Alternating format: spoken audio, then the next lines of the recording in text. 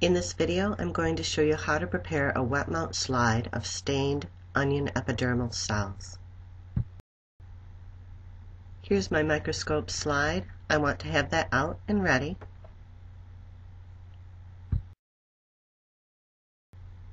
I can obtain my specimen from one layer of onion bulb. If I look at this layer, one side is kind of rough and matte, and the other side is smooth and shiny. I need to break my onion layer towards the shiny side and then very gently peel the two pieces apart. There's a thin, transparent layer of cells holding these two pieces of the onion layer together. That's the layer of epidermal cells that I'm looking for my specimen. Now I need to obtain a piece of that onion epidermis to place on my slide. I can do that by tearing it off with a pair of tweezers. This is a very delicate, thin layer of cells, and they'll fold over on themselves, so when you place that onto the slide, once you get it off your tweezers, you're going to need to spread it out a little bit. The little piece of onion epidermis can easily get all wadded up, and that makes it very difficult to see the cells.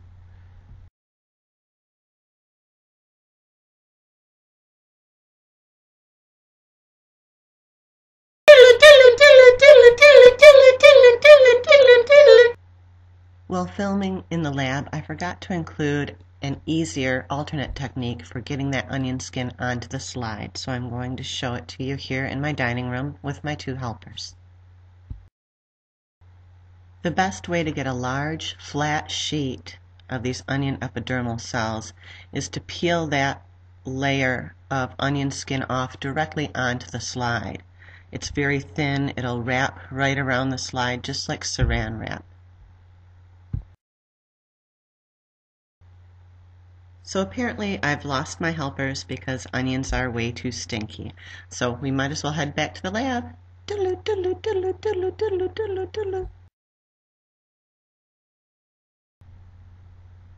For this wet mount, I'm just going to use iodine. This will provide the wet part of the wet mount, and it will also stain the cells and make them easier to see.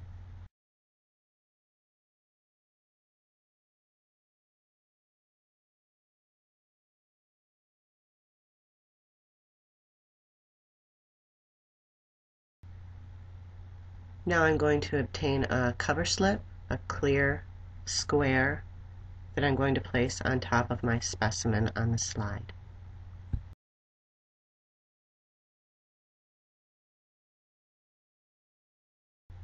The best way to apply that cover slip is to hold it at a right angle to the slide at one side of your specimen and then let it drop, let it fall.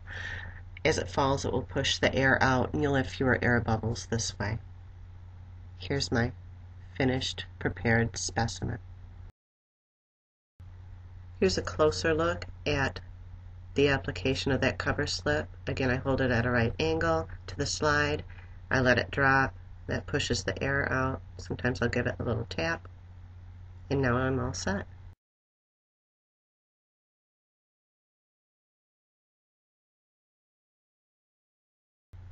I'm now going to examine my specimen using the 4x objective lens that will magnify the specimen 40 times actual size.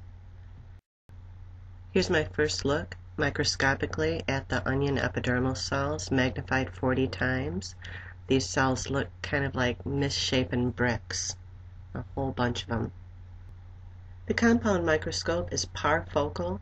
What that means is once I get my specimen in focus at one power, in this case the scanning power, I can switch to the next higher objective, the low power in this case, and my specimen will still pretty much be in focus. I'll only have to adjust the focus a little bit to get it crisp. Here are my onion epidermal cells magnified 100 times actual size. So this is a closer look at that specimen we just looked at under 40 total magnification, the specimen that did not stain so well. We stain the specimen to increase the contrast, to make it more visible. And since the stain wasn't taken up that well, there are other ways to improve the contrast of our specimen. When viewing this specimen and taking this picture, I adjusted the light level. I turned it way down, and that helped me see the cells much more distinctly and clearly. Here's just a reminder of the different ways you can adjust the light level shining up through your specimen. The first way is to use the dimmer dial on the base of your scope. That dial will make the light shining up from the base brighter or dimmer. You can also adjust the amount of light shining up through your specimen by opening or closing the iris diaphragm that's directly beneath the stage. It looks and feels like a camera lens. You twist it and you can let more or less light through the stage. Once the specimen is clearly in focus at low power, that yellow banded lens, I can switch the objective to the high dry power. That's the blue banded lens, and it will magnify my specimen a total of 400 times actual size.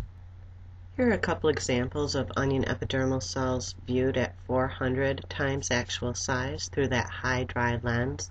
These samples have stained a little better than the ones I showed you previously.